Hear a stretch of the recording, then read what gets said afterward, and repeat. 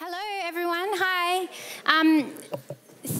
Thank you all so much for coming. I really appreciate you all making the effort on a Monday night to come out and come to this really important event that we have the honour to host.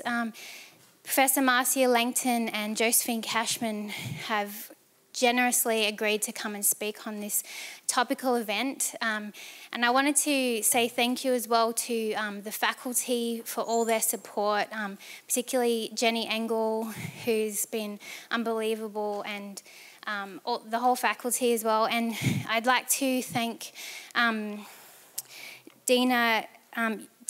Judge Dina Yahia for coming, and all of the members of the faculty have made a special effort as well. Carolyn Penfold and incoming Dean Professor George Williams as well. So I'd like to start as well. Obviously, the first thing to do, we have to acknowledge that we are currently on Bidjigal land. We've been Aboriginal and Torres Strait Islander people have been on this land for 40,000 years, and so it's really important to acknowledge that we're here on Bidjigal land. And I'd like to welcome Rebecca Hatfield, who's emceeing the event tonight. Sorry, I'm so nervous. Oh my God. And also a big shout out to the Law Society. I'm the Director of Aboriginal and Torres Strait Islander Issues, so that's why this event's happening. Thanks again and enjoy. Bye.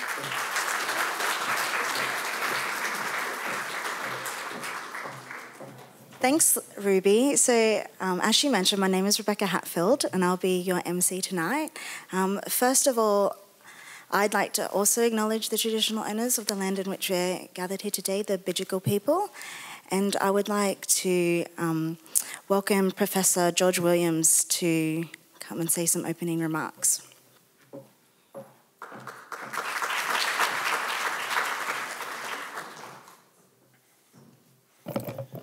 Well, thank you very much, and I'd also like to pay my respects to the traditional owners, the First Nations of these lands, and I'd like to say how delighted I am as the incoming Dean of UNSW Law to see us hosting this event tonight, and to thank the students in particular for all the enormous efforts they've done to put this on.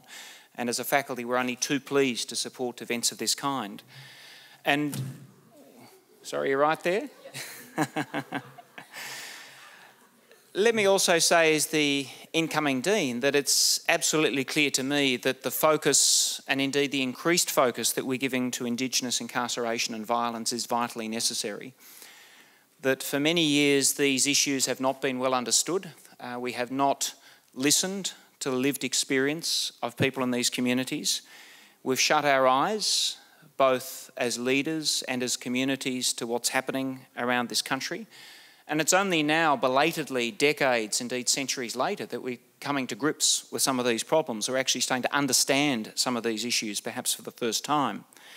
But as someone who's worked in these areas myself, it's equally and painfully clear that we're still a long way off solutions, and hence the importance of the talk tonight, to not only understand the problem, to also start to come to grips with what we can do as a community to come up with answers in this area. As a public lawyer myself, and as someone who has worked around and throughout these issues for many years, if there's one thing that's been clear to me about what we need to do in the longer term to solve these problems, is that it also relates to our governance arrangements. You can't expect problems of these kinds to be fixed without an agenda of community empowerment, without understanding the need for communities to have the power to take responsibility themselves in these areas. And that's why for many years I've fought as an academic and as a barrister for treaties in this country, also for constitutional recognition as part of the solutions.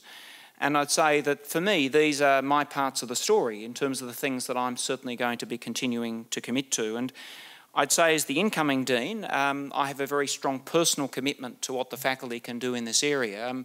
My work not only includes treaties and other matters, including a book that Marcia wrote the foreword to called Treaty some years ago, but I also appeared for the Namangiri women in the High Court in the Hindmarsh Island Bridge case in terms of fighting for justice for those peoples in that case. The faculty to this point has a proud record in this area of seeking to empower, of seeking to build. We have over 85 Indigenous graduates. We also have a number of leading Indigenous members of staff. But I just wanted to leave you with the notion that we're by no means complacent in this space. We have a proud record, but we have not yet done enough. We need to do more to lead in this area, and in particular, we need to do more to listen to Aboriginal and Torres Strait Islander peoples to understand the problems, and also as a faculty to do what we can to assist them in remedying these problems. So welcome, thank you for coming tonight, thank you for the students and to my colleagues for attending, and I look forward to hearing what our speakers have got to say.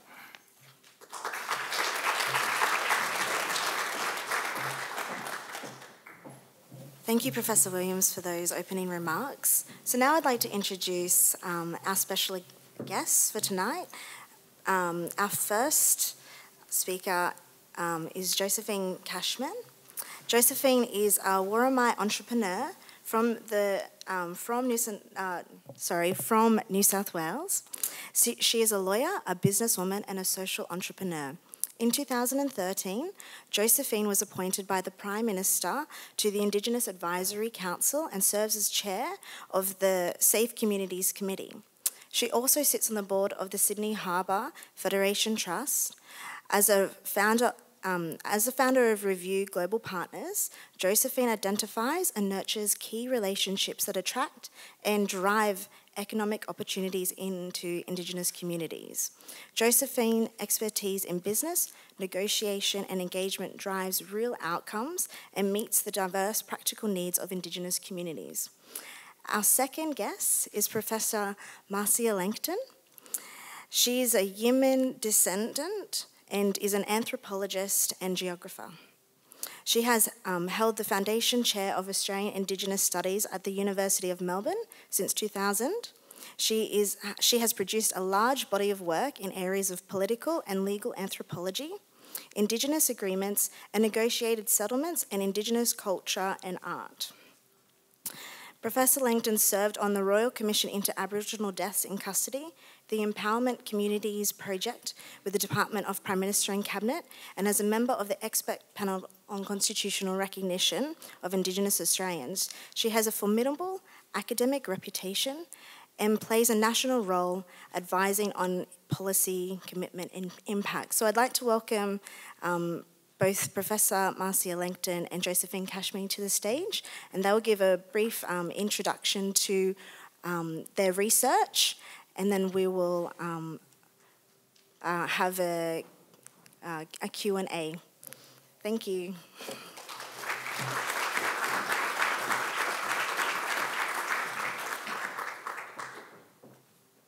Good evening, ladies and gentlemen. Thank you for this invitation. No, if there's a slide missing, I can get it up. So let me just first of all explain that Josephine and I have been working together on this problem for some months, doing some research, looking at the options, consulting with people, and making recommendations, and then going back to do second round consultations. We're very keen to ensure that the right recommendations are made, because we regard these issues as the most important issues in our community. Safe communities mean healthy families, children doing well, women being safe, and there can be nothing more important than that in our view. So let me just present a few statistics. The Indigenous imprisonment rate is 15 times higher than for non-Indigenous Australians. So since the Royal Commission 20 years ago, the proportion of Indigenous prisoners in our prisons has almost doubled.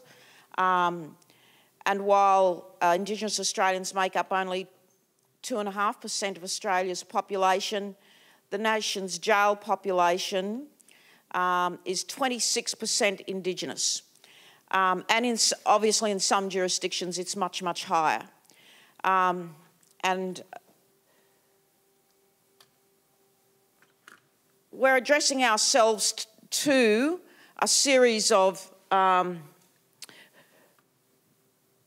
understandings about this problem. We don't entirely agree in some respects, and we want to make it very clear where we stand on the basis of our discussions with many women, many victims, and people in frontline services. So the Change the Record campaign, it's got the Law Council of Australia involved, of course, Amnesty International, a variety of organisations in the National Justice Coalition. So yes, they're saying that the incarceration rates should be radically reduced. Yes, they are saying that the violence rates should be reduced. And no one could disagree in principle. The question is how. And so we want to emphasise the how, but we want to do what we believe that the campaign is not doing. We want Australians to understand who the victims are.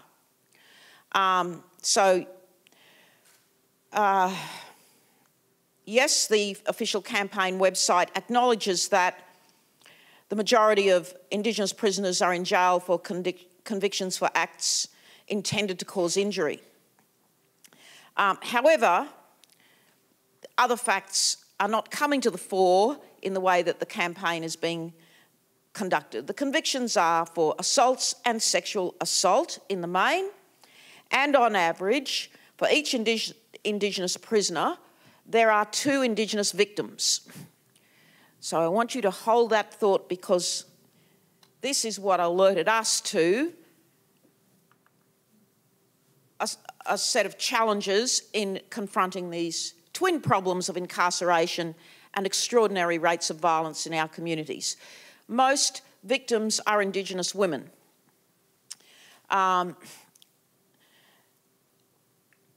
So in addition to us forcing us to ask the question, what about the victims?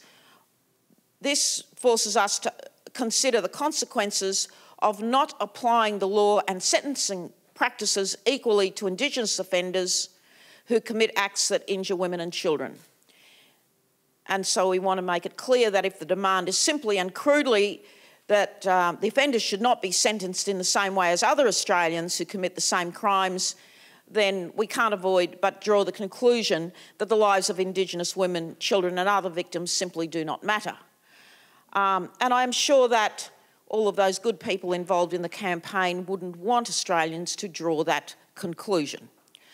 Let's look at the offence patterns of prisoners in the Northern Territory, where we've done most of our work. So the Northern Territory has the highest proportion of all jurisdictions, with the most serious offence and charges for acts intended to cause injury. So acts intended to cause injury, 53%, sexual assault and related offences, 12%, homicide and related offences, 8%, offences against justice procedures, etc., 22%, traffic and vehicle, 10%. So there are some people who are saying most Aboriginal people are in jail for traffic offences. That's not true in any jurisdiction, although it might be true in some areas. In the NT, as I've already said, for every Aboriginal offender, there are 2 Aboriginal victims, at least. In Alice Springs, the Northern Territory Police informed us that the violence rates are the highest recorded in the world, per capita worse than in Ethiopia. The national view, 2012-2013, Indigenous women were hospitalised for non-fatal family violence assault at 34.2 times the rate of non-Indigenous women. In New South Wales, Queensland, Western Australia, South Australia and the NT for 2008 to 2012, the death rate from homicide for Indigenous people was 7 to 8 times the rate for non-Indigenous people.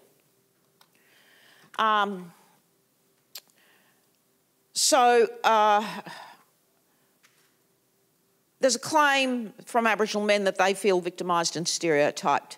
And we've had many complaints and threats from men who feel this way. That, you know, by discussing these matters, we're stereotyping all Aboriginal men as rapists and abusers. There's a very logical answer. If Aboriginal men publicly state their opposition to violence against women and children and allow no excuses for it, they automatically indicate that not all Aboriginal men are perpetrators. the cone of silence. Men who want us to stop discussing these problems are perpetuating the cone of silence.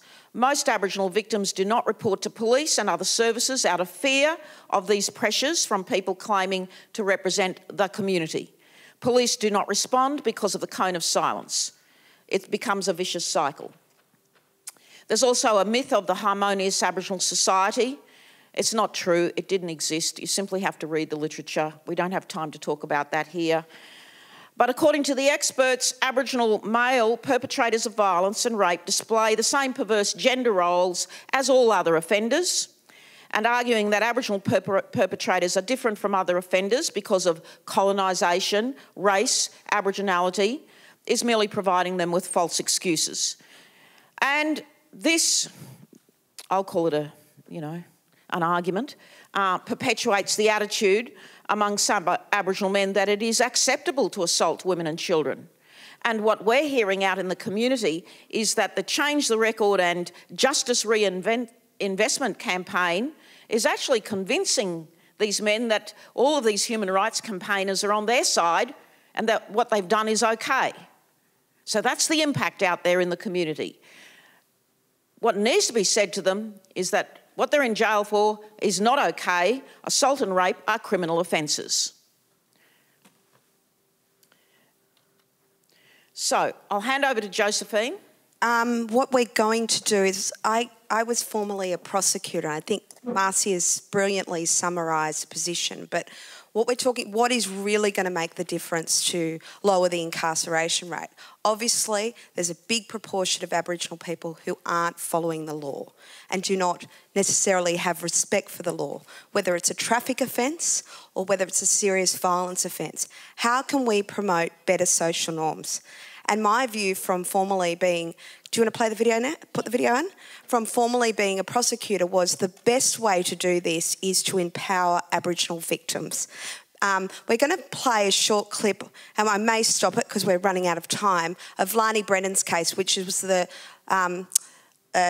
first trial sentence was 33 years, 28 non-parole period, and then it went down to 28 years and 26. But it was the highest sentence for a victim who was still living in Australia, and she's got a Facebook page of 10,000 followers, and she gives advice all the time of how women can take out DVOs. These sort of women are the ones who are creating the change in social norms, the ones who've had a good experience in the criminal justice system. So go for it, Ruby.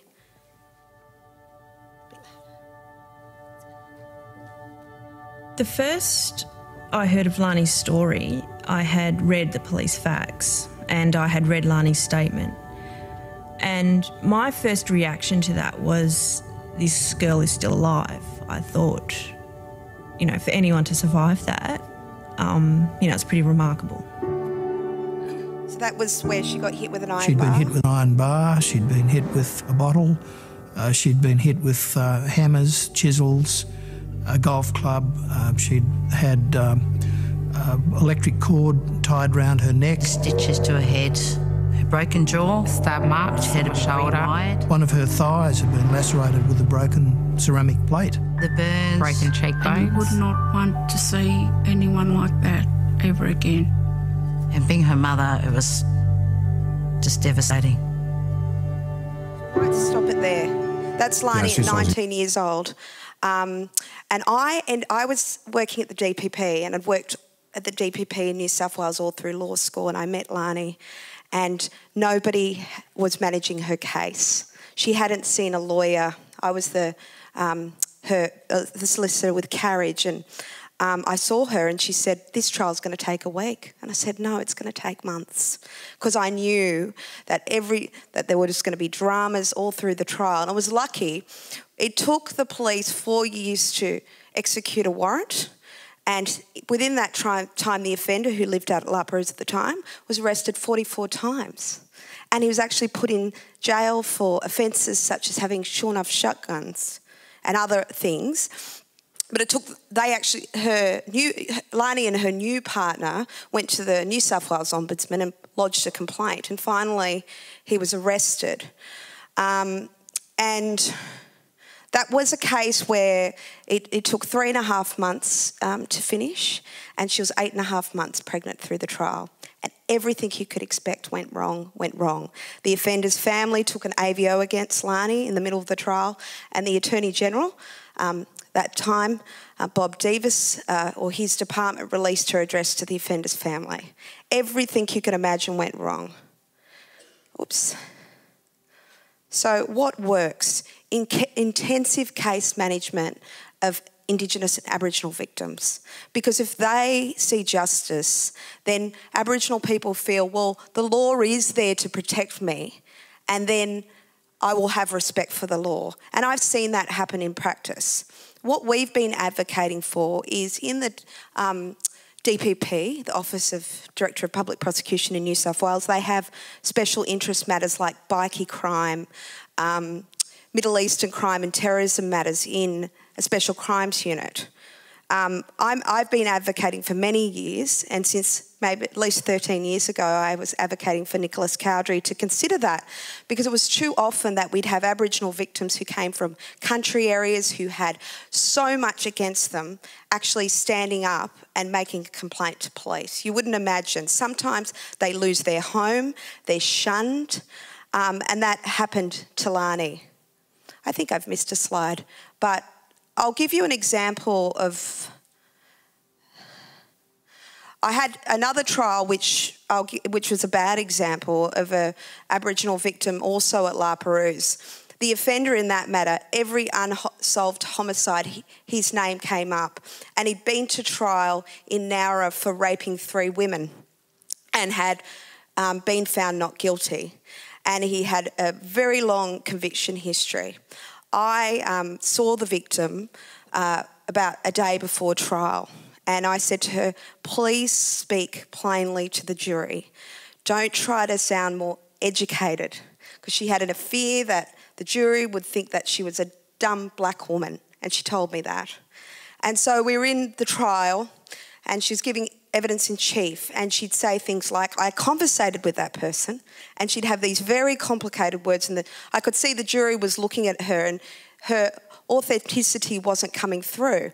But that poor woman had so many barriers for her coming to trial. She had a proportion of the community against her, she had stress from family, she was homeless. So it wasn't unsurprising to me that he was found not guilty after a 3-day trial. And since then I've heard that unfortunately he's kept on offending, and she is now a terrible heroin addict and has had a terrible time, and would probably tell other women who want to take out want to put a complaint to the police that you shouldn't go because no one will listen to you because white society doesn't care. So if we're going to create social changes in society, and there was another similar assault in King's Cross where I had a young Indigenous female who was a child prostitute, was in her teens, and again, I had spent limited time with her and couldn't work on some of her, get her extra support. So the vulnerability of Aboriginal victims has to be addressed. There's a huge amount of pressure on many of these victims not to report, and there's a lack of services and coordination. And what we've suggested is that from arrest, like an accused person, that they have a social worker who's co-located in the police. So I might get Marcia to just talk about the social norms. So you may have noticed in some of the public debates that members of the Stolen Generations argue against removing children at risk from families, and they say it's another case of stolen generations. Well, we can't allow children to be placed at risk because of the fear of a previous generation who live with that trauma. So they are allowing their trauma to cloud the arguments about the rights of children. Nor can we allow their fears and trauma to stand in the way of the rights of women and other victims, such as children, to report violence and assault to the police and to frontline services. And so we are stating very clearly that we don't believe that the victims of that stolen generations trauma and subsequent intergenerational trauma should confuse the need to report family violence, assault, sexual assault in our communities with what they experience, the brutal hand of the state in their lives under past assimilation policies. These are two very different issues.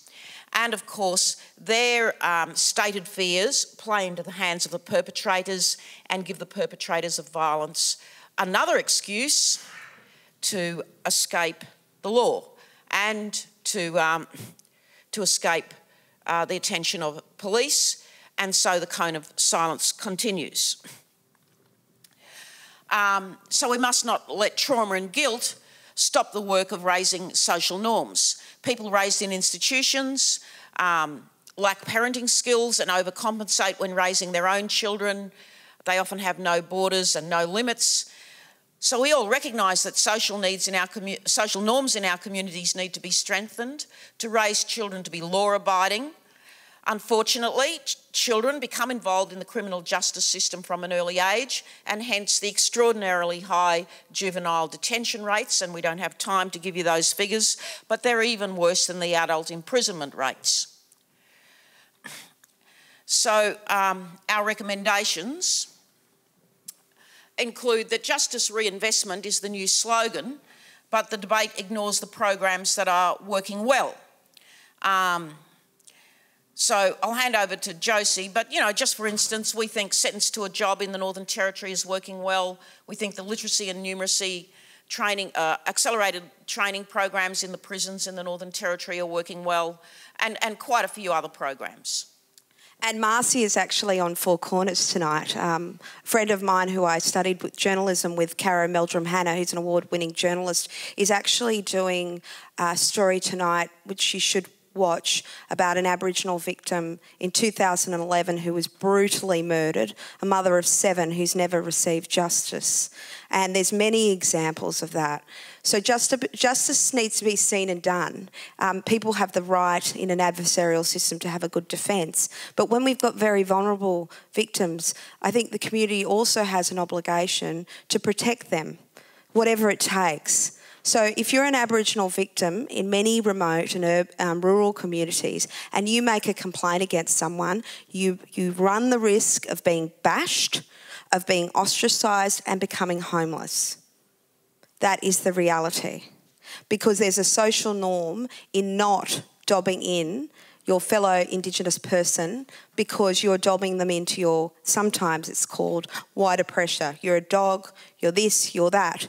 So as students, a lot of you are going to be, it's very important that you're not feeding into that perpetual cycle. And the issues definitely need to be separated. And that's why I think that many of the law students here will be working with Indigenous groups.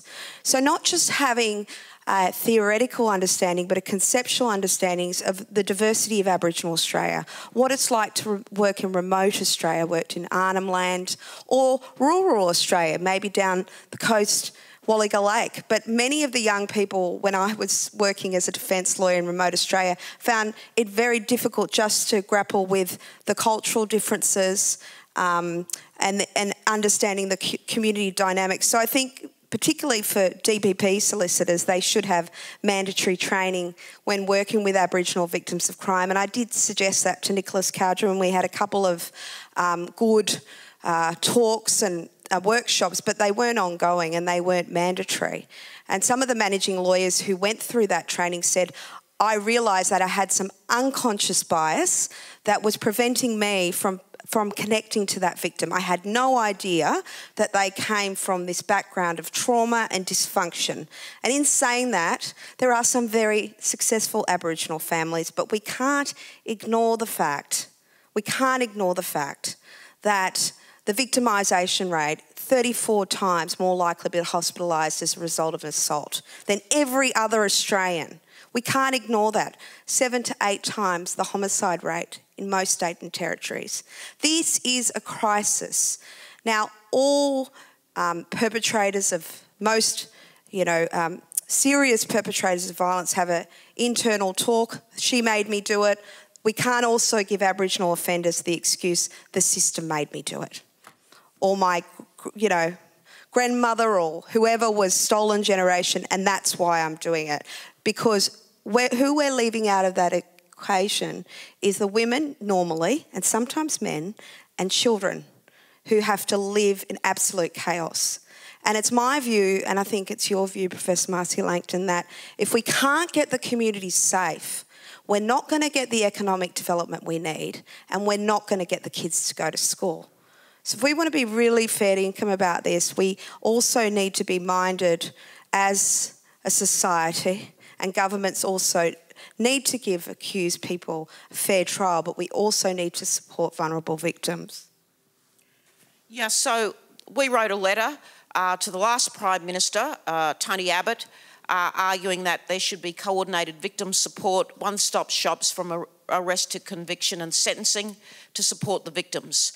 And one of the things that we're very worried about, as much as we support the aims of the Change the Record campaign, is that there are no serious recommendations coming from the campaign about how to pay attention to the victims and make sure that they feel safe to report and that their needs are met throughout the terrible process of going through the court trial. We have both read the redacted version of the Australian Crime Commission Indigenous Intelligence Task Force report. The full report runs to over 1,000 pages, but the summary report makes it very clear that this problem is the #1 problem, and that furthermore, it gives rise to, because of the cone of silence, the infiltration of criminal networks into Aboriginal communities to deal drugs and to commit other crimes. And it leaves women and children at risk across the country. The findings in that report, which has never been publicly released, although it was intended to be, are truly hair-raising, although not as hair-raising as each case that we see come along. So we'll leave it at that and take questions. Thank you, Rebecca.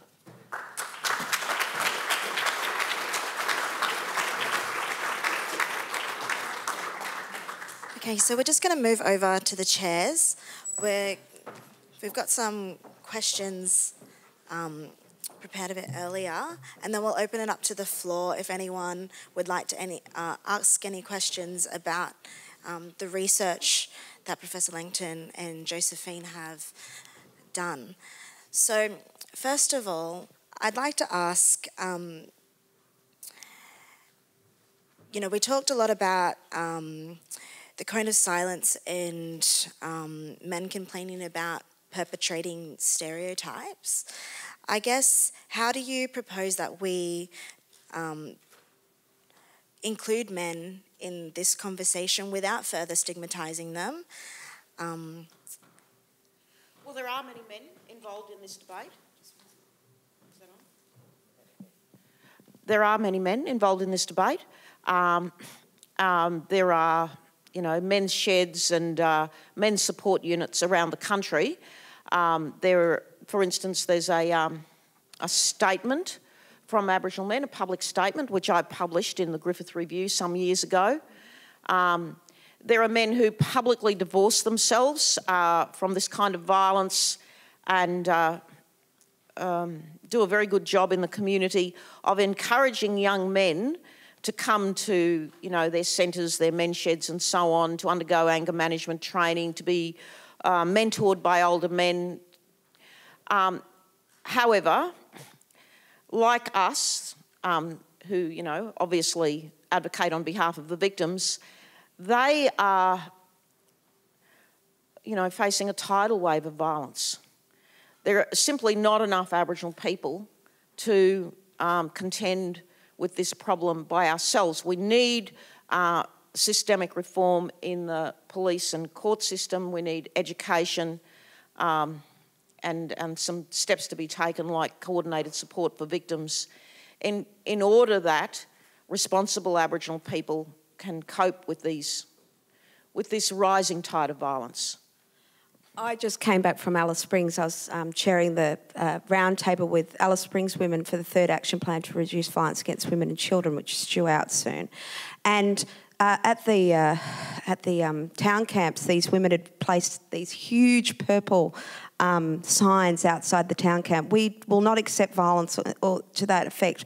A lot of them are getting bricks and pebbles and are getting harassed and out in these communities for making a stand. So, you know, good men will stand behind good women, but I'm more concerned about the people who are actually putting themselves at risk to stand up against it, and less about men worrying about how they look. Thank you. You also talked about previous trauma affecting the current debate over taking children. Where do you think it's actually appropriate to talk about this when talking about the criminal justice system? So I'm talking about, you're saying that previous trauma should not be an excuse and it should be a separate issue from the current debate. Yeah. Well, I actually met with the Northern Territory Attorney General, and he said this publicly. When he was a young child, his parents sent him to a nursery because he did something wrong. You know, he might have broken something which was worth some money to pay off his debt to his parents. The Attorney General was actually raped, gang raped at that nursery, taken to police, taken to beats, raped continuously. The moral of that story is there's plenty of people who've been victims in their life and they don't necessarily carry it with them. Are we going to say, you know, many victims don't become offenders? The statistic says that. But offenders generally do blame an aspect in their life, and part of the men's behavioural change is getting at that. So what I'm saying is that if people are going to wait all their lives for the government or the court system to heal them of their pain, it's never going to happen. We have to encourage personal responsibility, resilience. Aboriginal people are very resilient people. They've survived thousands of years in the harshest country, you know, in the world, and survived many racist policies like removal of children. Why are we now not being as resilient? And I think the answer is, and probably for another time, is welfare, is a welfare mentality. And I'd like to mention the role that alcohol and drugs play in this issue. So I have the statistics, but in any case, I'll just cut it short so that the audience can ask some questions. While most Indigenous people don't drink, and still it's the case that most Indigenous women don't drink, more so than men, although that's changing in some areas. Nevertheless, a minority of Aboriginal people drink to excess, drink dangerously, and alcohol is a key factor in the violence rates against women. And of course now, I mean, people are finding that, the drug-induced violence is also one of the contributing factors. But moreover, fetal alcohol spectrum disorder and FAS itself are being diagnosed at alarming rates in the Indigenous communities, and so the contribution of alcohol to the vulnerability of children and to the disability of children means that we'll see this problem accelerate and become much, much worse. So one of the things we've discussed with officials is the lack of a FASD diagnosis tool in Australia. It's operating in Canada. Why isn't there a diagnosis tool in Australia to diagnose prisoners with FASD so that they are classified as disabled? It's held up at the Commonwealth level. There's been no action. This could have happened some years ago, and it's been stalled for some reason at the bureaucratic level. So, you know, there's a complex of issues. We need to deal with them. These are very serious issues, and we have to be very practical about it. Okay, thank you. So we'd like to open it up to the floor now if anyone has any questions.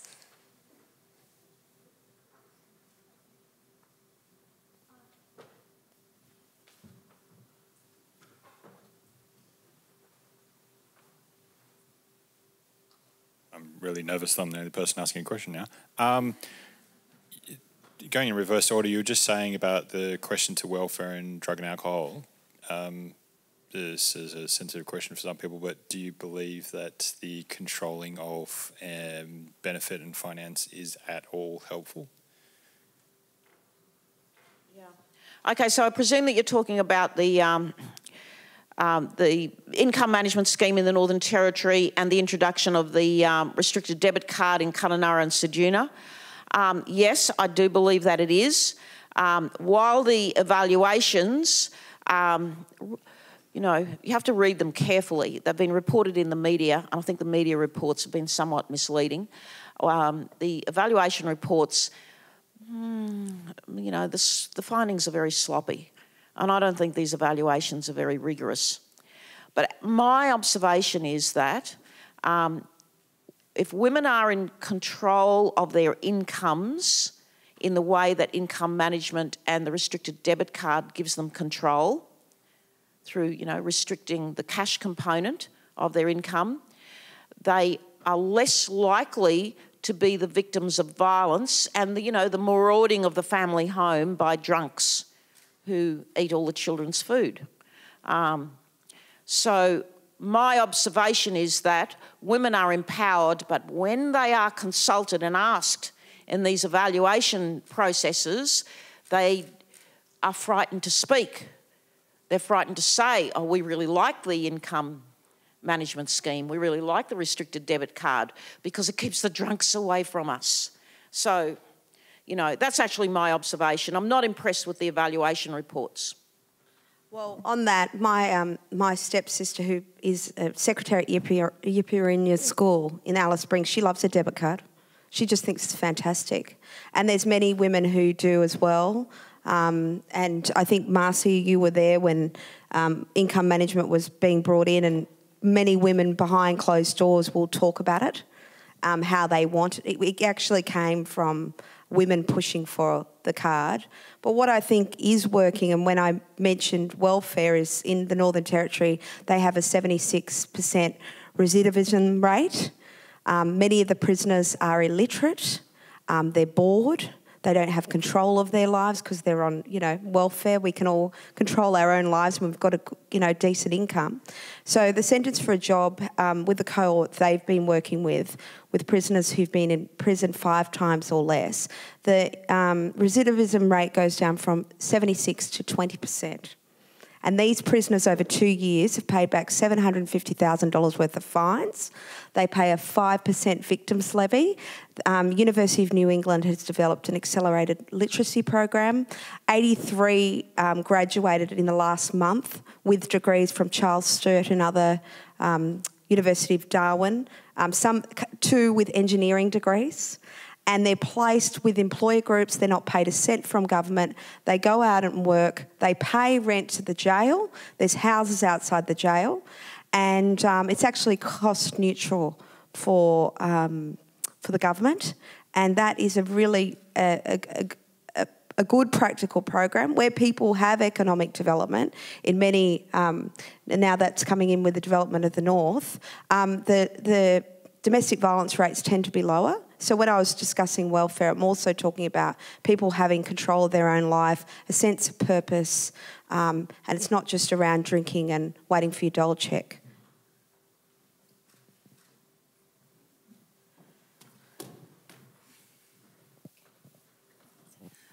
My question is more about your sample size. Did you at any time take into account any or encounter anybody with sexuality and gender diverse population, and what services were there? Because I know there's a lot of anecdotal evidence, but there's not a lot of statistical evidence. So I'm just curious if you took any of that into account, and we do know that the crime is high in that area. Needless to say, Vanessa's of the statistical mind. No, we didn't do a survey, so we don't have a sample. You know, we did consultations, 2 rounds of consultations, and we've interpreted the available statistics, and there's a lot of statistical material. We did not come across, in our formal consultations, nobody mentioned these issues to us, but of course, yes, we know that they exist. But similarly, you might have missed our main presentation. We talked about the cone of silence and why victims don't report.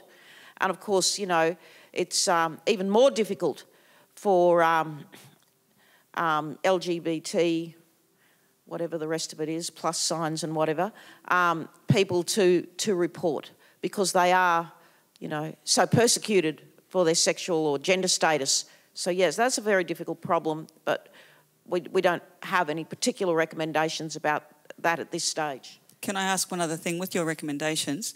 I've noticed you've got nothing about the perpetrator intervention models. So would you consider that as one of your recommendations? Yeah, we can't. We actually wrote a 60-page report and we've got 72 recommendations. So, you know, some of that does come in, but we did have a particular focus. And I've got my cousin over here, Scott Avery, talk about disability. You might want to raise a FASD question from the First Nations Disability Network. Scott Avery. Thank you, Josephine. Just preempted my comment. One comment, then one question. The first is the Telethon Kids Institute of today released the diagnostic guidelines for fetal alcohol spectrum disorder. The next stage is dissemination, so perhaps something we can talk about offline. But my observation is when you're talking about coordinated victim support, when we talk to the Family Violence Prevention Legal Services, the kind of things that they need to support women and children around are, it's not just the criminal issue, it's finding tenancy, finding housing, they're almost grief counsellors, trauma support, they have to deal with banking.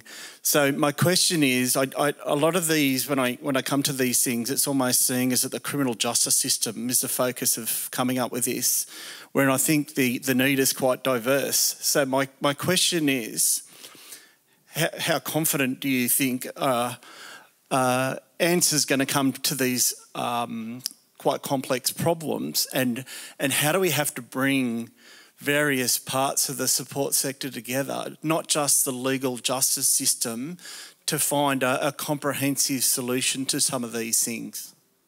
I agree with what, and it's funny because in Lani's case, the welfare issues played a bigger part than anything. So when the Attorney General released her address, I had to help her become her own advocate and contact the local member who contacted Bob Davis. I personally, when I was a prosecutor or in that area, didn't find the domestic violence services very responsive. It may have been because they were overwhelmed.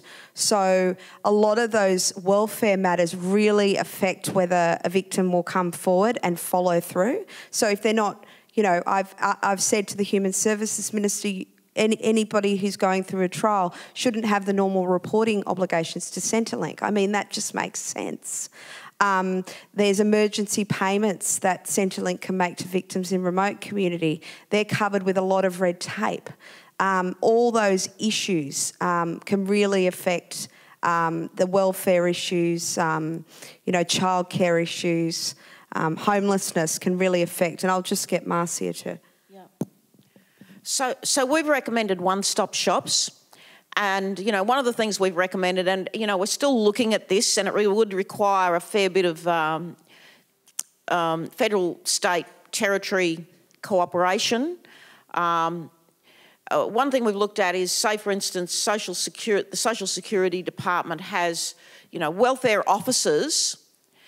If those welfare officers or, you know, social workers became the coordinators for the range of services that victims need, you could then address, as you say, the housing, their income, because, you know, if they have to flee the home with their children, they're not getting any income. They usually don't have any control over their bank accounts. The husband removes all the money. The husband closes the partner closes the bank accounts. So you need to have a social worker who can open a bank account for the woman, make sure that the emergency payments are deposited as a matter of urgency, that she is housed, that her children are able to go to school so that their schooling is not interrupted. She will usually be under some kind of threat. Where can she live out of the range of the people who are threatening her? And their children likewise. You know, the children are often kidnapped. She might be abused in, you know, the district where she lived. She might be abused going to the shop or, you know, to the post office. Where can she live safely without abuse because she's already traumatised? She has to go to court. So she'll need a lot of services. She'll also need trauma counselling probably. There aren't enough trauma counsellors, as you probably know. Now, when you're talking to the experts, many of them don't know what services a victim requires. They don't know where to find the services. And we've noticed a kind of an imbalance, if I can put it as politely as possible. The NGO sector argues strongly for funding to provide services, and that's, you know, fair enough. But at the same time, when you take a problem to the non-Indigenous sector, to the non-government sector, they don't want to concentrate on the practical issue. They can't actually provide any accommodation, and they can't actually provide any support to the victims. They say that their hands are full, but, you know, they're not innovating, and they're not cooperating, and they become very isolationist. So it's a problem that we have not been able to analyse, you know, and investigate properly, but it's clearly a problem. And yet the mainstream services, the police, social security, hospitals, social workers, these services need to be coordinated, and the NGO sector's not bringing them in fast enough and in you know, a coordinated way to assist the victims. To go to your point about, somebody raised the point about preventative intervention with men. Yeah, of course it's happening. Well, guess what? The offenders get all the services. The victims are on the run, homeless, trying to hide their children, starving, no money. And still people ask us, oh, but what about the men? They're getting all the services. They get lawyers. They get counselling. They have a place to live. It might be jail, but they'll always get a place to live because all the services go straight to the offenders. We would love to have the money to do a financial analysis of the amount of funding, you know, overall that goes to offenders and the amount of funding that goes to victims and their children. Please don't ask us about the rights of offenders. We're getting a bit sick of, you know, why don't we talk about the rights of offenders? They get all the services. Talk to the lawyers who try to represent the victims. This is where the gaps are. This is where the problems lie. Why is there such an emphasis on the rights of the offenders and very little attention to the rights of victims? It just doesn't make any sense. That's right. And there is some development around innovation in Northern Territory, WA and South Australia. They have a program called Support Link, which the Department of Social Services Commonwealth funded, which when a police officer goes to a scene, immediately a referral can be made both to an offender and a victim. And this system allows the government to track the efficiency of the NGO sector. So it's going to be interesting space to see who's performing and who's not. So I think we have time for one more question. In the lovely top at the back.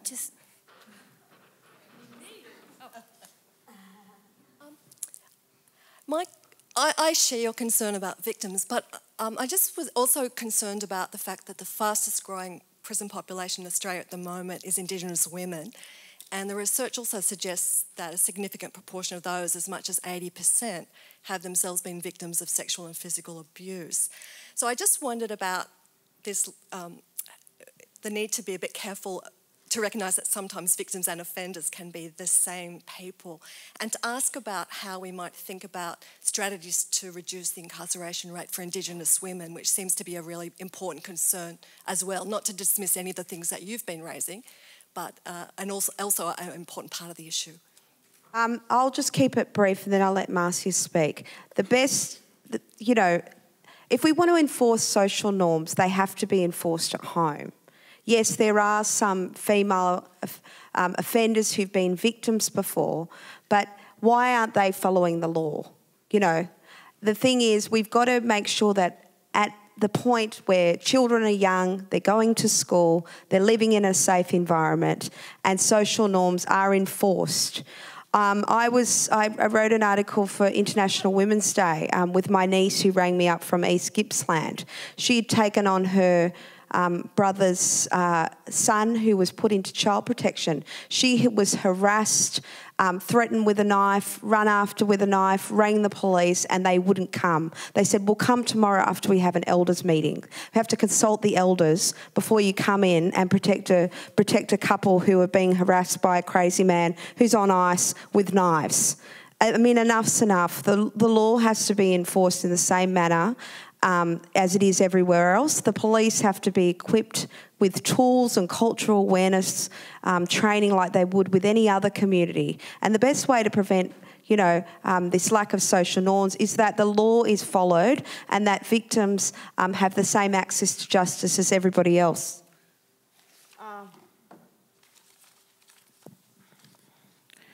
Look, I know you mean well in asking that question. But here's the thing. Yes, the rate is high, but the actual numbers are small, right?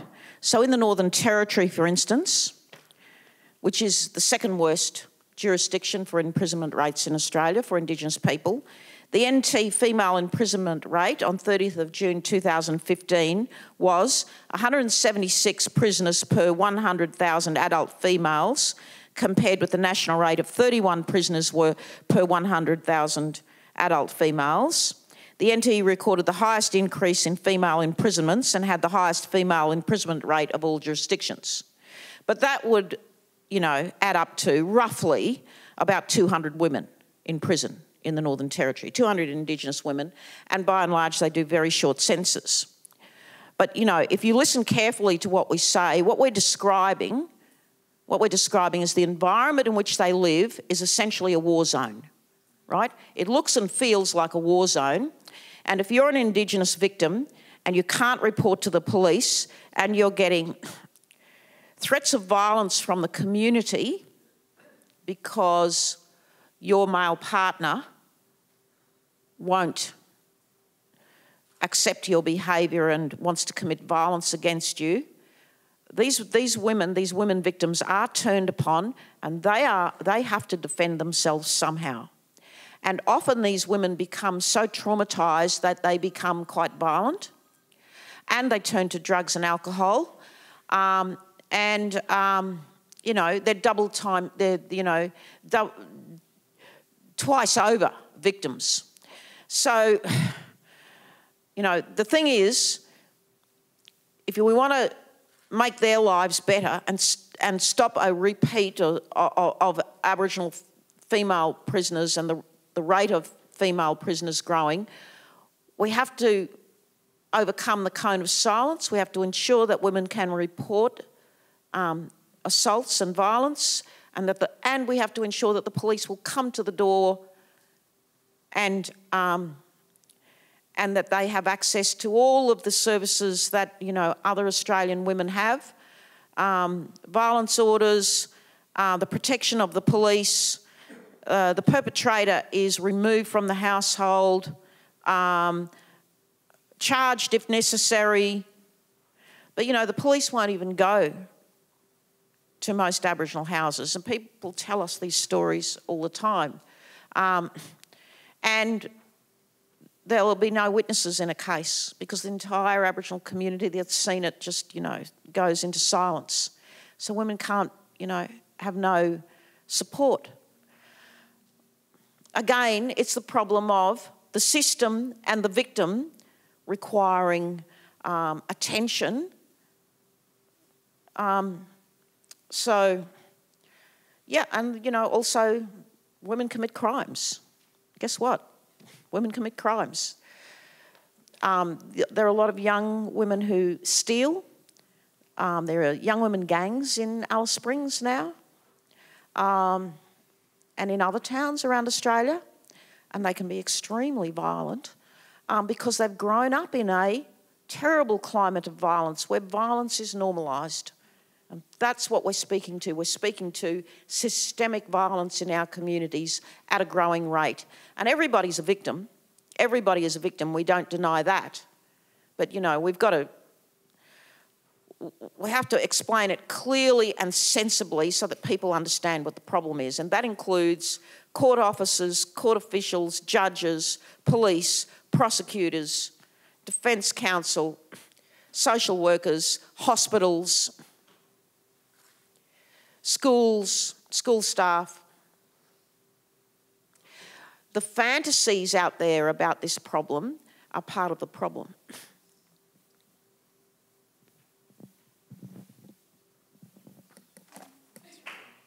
Okay, thank you. Please.